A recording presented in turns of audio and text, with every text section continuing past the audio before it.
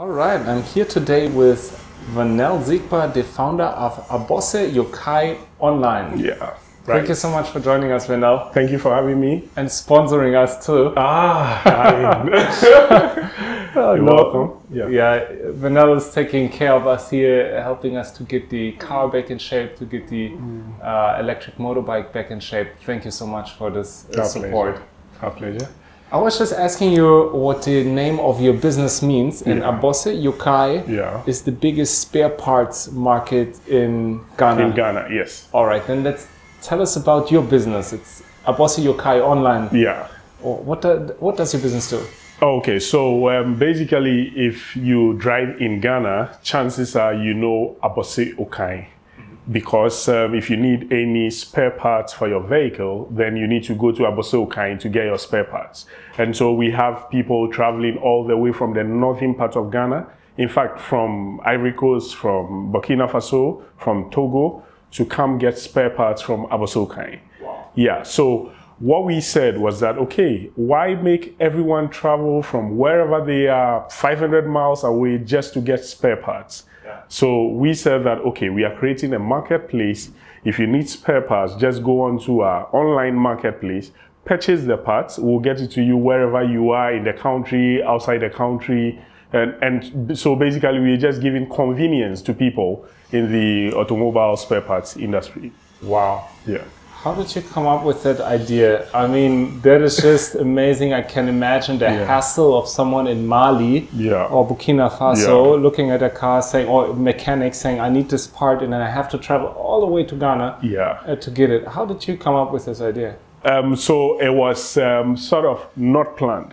This was how it happened. And so I have another business that imports vehicles into the country from auctions in the United States. And so basically, when the vehicles come in, some of them have problems. And so we get them fixed and then sell them, resell them. And so I had a team of a mechanic, a bodyworks guy, a sprayer, and all. And I realized that my mechanic kept on ripping me off.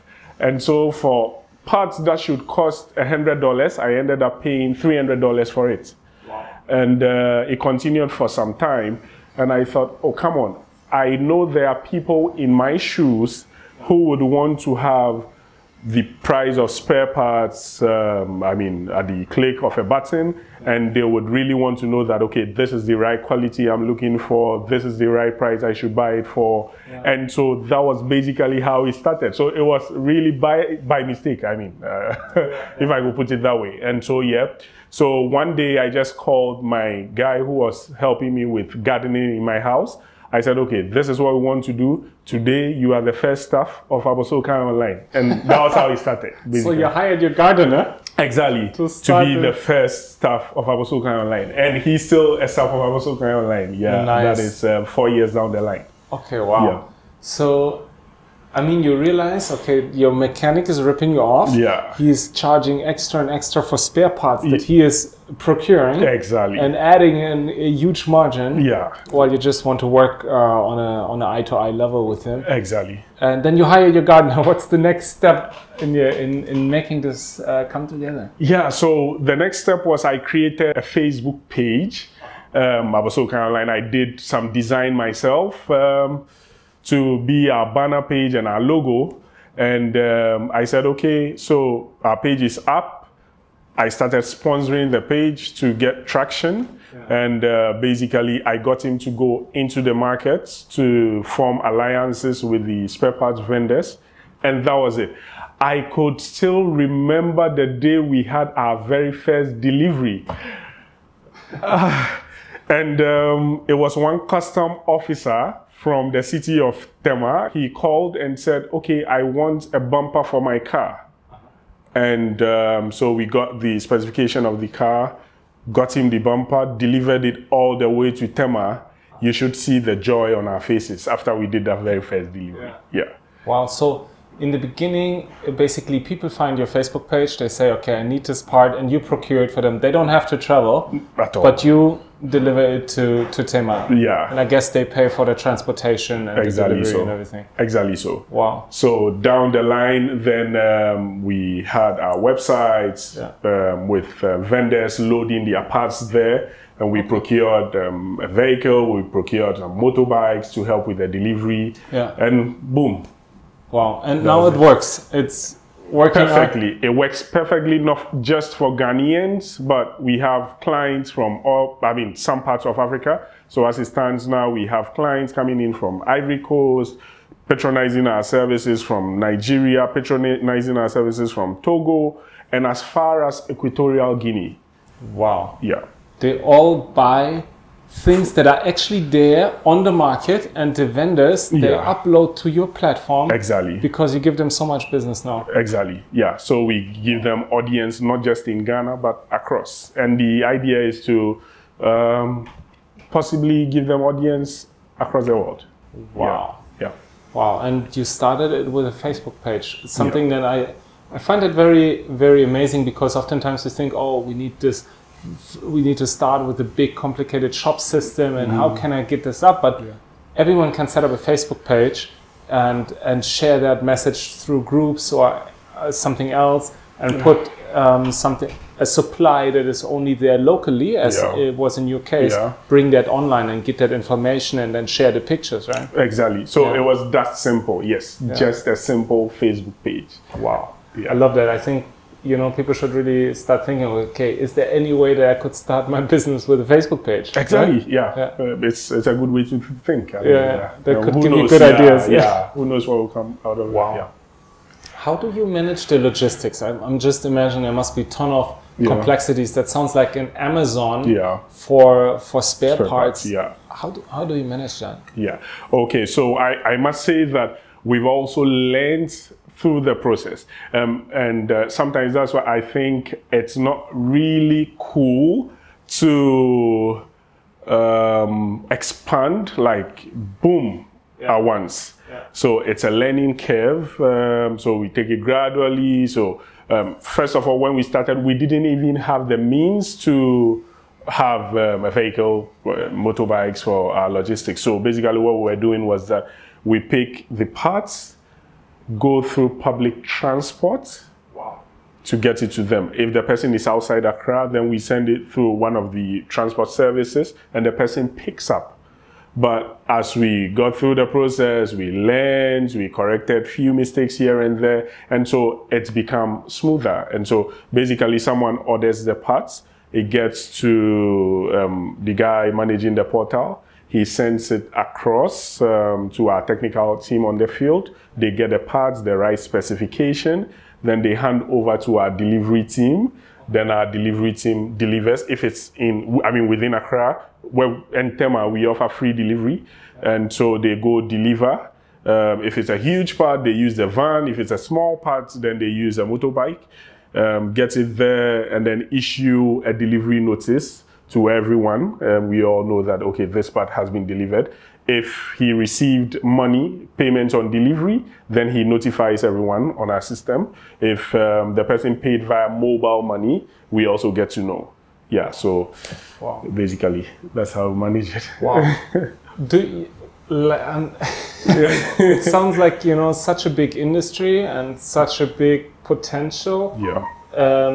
Where are you right now on this journey? Do you think, okay, you've solved the problem, or is there still a long way to go? Okay, that's a very good question. So almost every single day when we have new people using our services, they go like, how long have you people been around? They are so surprised there is a solution to their problem and they never knew. And so I would say that yes, we've created a solution for those who know us. So, but on our journey, I think we are at this point where we want more people to know of our services. And then, of course, then we would have more patrons. The next steps are to expand, be able to expand, be able to handle all the pressures that come with expansion, and be able to give everyone the wow effect we've given our customers, our present customers. Wow, I love that. Yeah. And that, I think, leads to the next question, because you know, on the one hand, you mentioned, and I know that very well from my own business, sometimes you need to take some time to learn the right lessons, to not expand a system that is not yet working.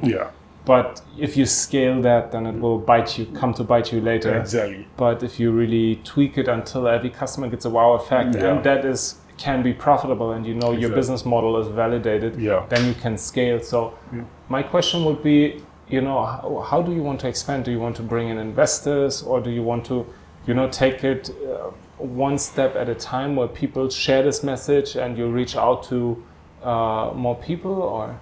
Okay, so basically this is what we're looking for. It's in twofold.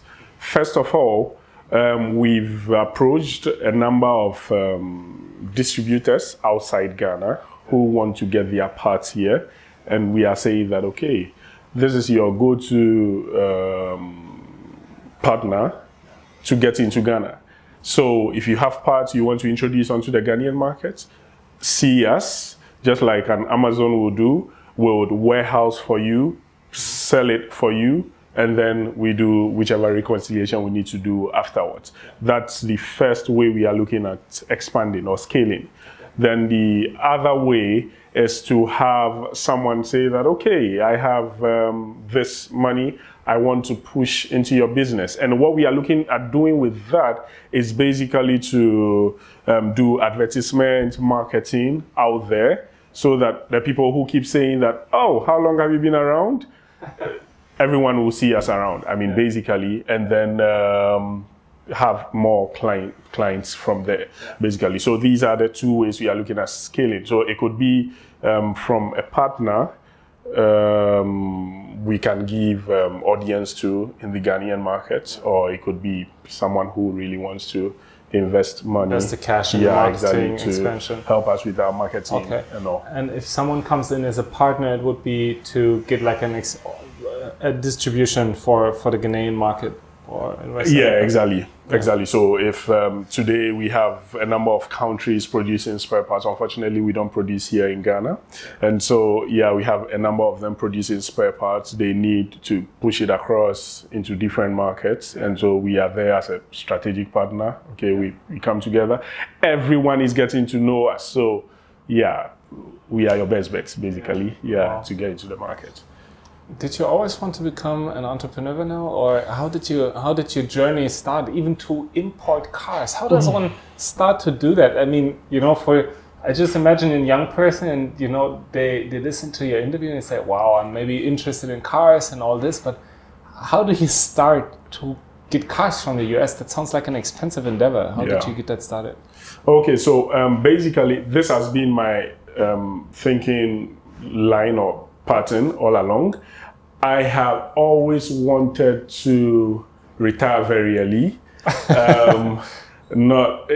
I love to travel the world, and so my plan has been to, okay, get things working for you, and then after some time, when everything is set, you are free to travel the world. Nice. And so that was the motivation. But I also think that evaluating myself, I think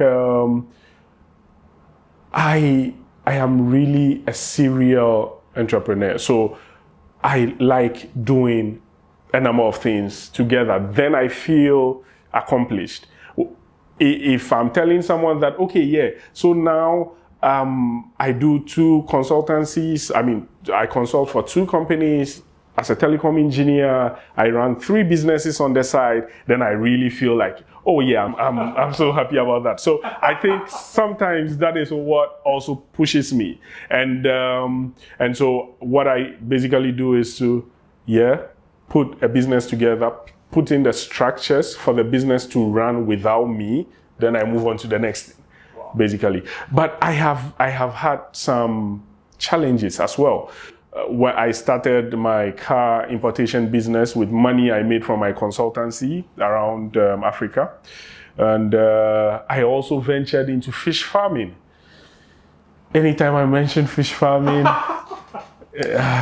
I get sad, because as it stands now, then it would be something around 20,000 euros. I sank it into my fish farm. Well, you literally sank it. Yeah, and yes, I sank it into the river. I really sank it there. Yeah, and unfortunately, it was someone I trusted to manage my farm who didn't do the right thing. But yeah, it's part of the learning curve. And so, yeah, so I keep on, and I am also doing some farming somewhere in addition. So yeah, we keep on going till I can travel the world, basically.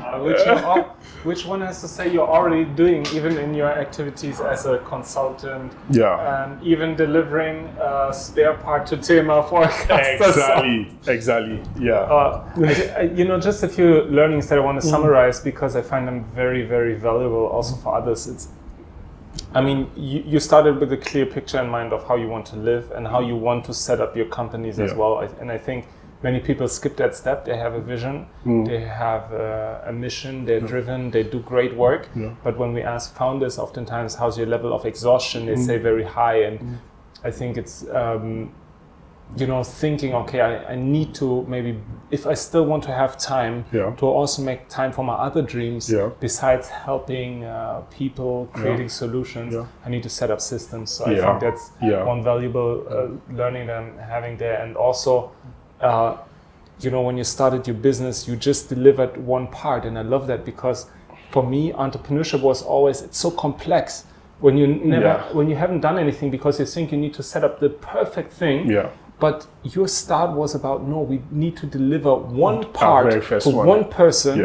That is the start of any business, and then the other things will come step by step. And I love those shares. But then you mentioned that you have 3 businesses running, and you told me about one project, or I read about it, where you are providing additional services to car owners in Ghana. Can you share more about that? Okay, great. So, so I thought, okay, as a car owner, if I want to keep my car running, there were too many people I needed to talk to.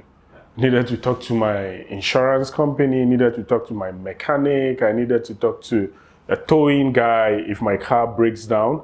I said, oh, come on, why not create this single platform that would have everyone sorted out? So it's more like the car owners go-to app. You just go there. Anything about your car is sorted. And so, yes, that gave birth to the GH Auto Club. So the idea was to get everyone happy on that platform. And so what we did basically was to get insurance companies, to get mechanics, to get towing services. In fact, we also had a spare parts financing service on that platform. And so if you are car-strapped and you need spare parts, then being a member of that auto club, you could access spare parts and pay at the end of the month when your employer would have made you smile, and then and then we'll all be happy. Yeah, so that was how the GH Auto Club was birthed as well. Yeah, and so that's also a service we run under Abossey Okai Online. Wow. Yeah. I'm really struck with you as a person, because it's really, I mean, it's amazing that no one has come up with these ideas before or started implementing them, because it's very basic. So many people have cars, and it's just a pain. And you really look at that and say, well, you know, it's annoying. Let me solve that. Other people just think it's annoying, complain, and go on with their life and suffer. Exactly. You solve that. What led you to become a telco engineer and a consultant? What was your life before your car importation business? Okay, great. So I was in the Kwame Nkrumah University of Science and Technology, where I studied electrical engineering. And so all along in my second year, third year, I really didn't know what I wanted to do. But in the second semester of my third year, there was this project we did, switching in telecommunications. And after I did that course, and there was a mini project attached to it, after I did that project, I knew that I wanted to be a telecom engineer because I really fell in love with it. So maybe because of the practicality attached to it, we had to go to telecom companies and understand how they do their switching. So you make a call, how it gets to the other person. And so after that, I knew I wanted to be a telecom engineer. And so after my schooling, I had my national service at Millicom Ghana, Togo, and it was actually earlier than everyone. I mean, because national service was supposed to start in October, but for some reason we started in August. And yeah, that was how I got into the telecom industry. And from there, because of my drive and all, in less than 5 months, I had gotten myself a job with a fully fledged telecom company. Okay. And so I moved there, and they had to take me out of the country to intern for a while. Where did you study or intern? In Nigeria. In Nigeria. By the time I was done with that, the internship, I came back to Ghana to work for them for a while. In less than 2 years, I already had my first consultancy project. So that was freelancing. That was outside. Exactly. Okay. So yeah, the risk part of me being an entrepreneur pushed me to leave a full-time job to go into the wild.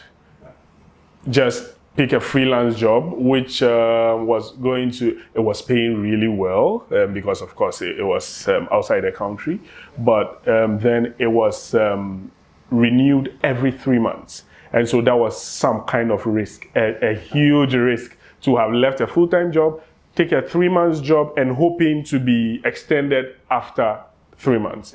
And yeah, I ended up doing that for over a year. And it launched me fully into consultancy. So yeah, after that, I have done that in a number of countries. Okay, wow. Yeah. How did you import your first car? Okay. So I had to read a lot to understand what it means to import cars into the country and understand what it means to even acquire a car from a different country where you are not domiciled. And so basically I did a lot of reading. And I realized that, oh, I could be in Ghana and have an auction license in the States.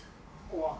Yeah, so then I got myself my first auction license, and I had to know how the auction takes place because it's a very fast process. Your internet could just blink, and by the time it comes back, the car has been sold. And so I really had to set myself ready, read about it, get ready for my very first auction. So here was I, looking at cars going, and I really didn't know which car I wanted to buy. So it was more like, okay, let's try this. Let's get the cheapest car, but in a very good condition. Okay, so before I went through the list of cars and was looking out for, okay, so I'm waiting for you. Some of them went higher than I expected. And for some reason, there was this car I was trying to try my hands on. I didn't think I could get it. But funny enough, when I clicked on it to buy it, no one else responded. And I heard the auctioneer say, sold to the highest bidder. And I was the highest bidder for that car. And it was quite cheap, I thought. And so I quickly did my calculations. Okay, so I could make this on it. And that started the How much did you buy it for? Around $500 at the time. Wow. A car that was selling somewhere around $3,000 or $4,000. Here in Ghana? Here in Ghana. So I had to calculate my shipping expense and my customs expense. And it looked like, okay, I could make some few dollars from here. And that was how I started. Wow, that was your first car? Very first car, yeah. Wow, yeah. I can imagine a lot of adrenaline sitting in the car. When I won, I was like, okay, is that it? I mean, this simple. Okay, what if this car doesn't work if it comes? I mean, yeah, you have the condition of the car and all, but what if it doesn't really work? And so, yeah, that anxiety and all, yeah, mixed together. But yeah, I mean, it worked finally, yeah, exactly. Wow. Yeah. Did you always have an interest in cars and knew about cars, or? No. So this is it. If I pick on something to do, what I just do is to read about it, read a lot, educate myself on it, and then boom, we zoom there. Yeah. So I have not been a fan of cars. Nope, not loved. I wouldn't even say I now love cars. I wouldn't really say it. I would say that, okay, I've created a solution for cars, and that is it. We move on to the next solution. Wow. Yeah. That's quite powerful. Yeah. You know, also because oftentimes we say, okay, we need to be driven by passion and all this, but maybe it's not true. Maybe it's we need to be driven by curiosity and have the willingness to learn and dig deep and understand that we can learn anything and master it even. Exactly. If we get our hands on it, that we learn on the way. Exactly. And I really love that you weren't even passionate about it. You just not at all. said, okay, it's a business opportunity. Let me try it and figure this out and learn it. Exactly. And read about it. Exactly. Anyone can do that. And I need to apologize to all cars. Cars, sorry, I really don't have passion for you. I'm sorry. I mean, yeah, basically, I just put myself to it, read about it, ask questions, and then I try to get a solution for it, basically. Wow. Yeah, so maybe that goes against what we all know. Okay, you need to have passion and all. Maybe I would say for me, I have passion for solutions. Yeah. Not necessarily for a particular industry, but I just enjoy the fact that, okay, I've created a solution for this, and people are using it and they are excited, and I said, oh, wow, yeah, we did it. Yeah. I can understand. It's the passion for creating. Exactly. The passion even to work on your personal freedom, I guess. Yeah. Are you able to travel the world now? Are you doing it? Yes. So because we didn't, when I say we, myself and my wife, we didn't want to wait till we were 70 to start traveling the world. So what we started doing was we were combining business and pleasure. And so anytime sometimes I had to travel for work, then she comes along with me, and then after work, we take like a week, tour anywhere we have to tour, and then we come back. So most times you wouldn't see me going on a purely pleasurable trip. Yeah. It's more like I combine it with work. Yeah. So I find something to do there, work related, and then we add traveling to it, basically. Yeah. So now I think we've done like 25 countries in all. Wow. We're still going. Wow. Yeah. And you want to travel all the world? Yeah. But you still have a few years till 70. So. Yeah. But I think that life has taught me not to be too expectant, is it? Yeah. So we know that we can have around 70 years to live, but we can also die at 40. Yeah, life is unpredictable, and so as much as we have time now, we try to make the best of it and do what we can do. Leave the rest for later. Continue if we have the chance. If we don't have the chance, we did it. We tried what we could do. You don't have to regret that you tried to save everything for the end. For the last, exactly. Exactly. Yeah. Wow. Yeah. Vannel, what would be your advice to a young person in Ghana today? Whoa. Ghana has potential. Let me be real with you. Ghana is quite frustrating. Yes, we know. But in all the mess, we have a lot of potential. So try to get some mess that has been created and get a solution for that mess. and I mean, you would surely do it. So yeah, I believe that we are blessed because we have a lot more mess to be corrected. Basically, yeah. Thank you for that share. Yeah, thank you so much. Amazing interview, and thanks for the inspiration. Thank you too.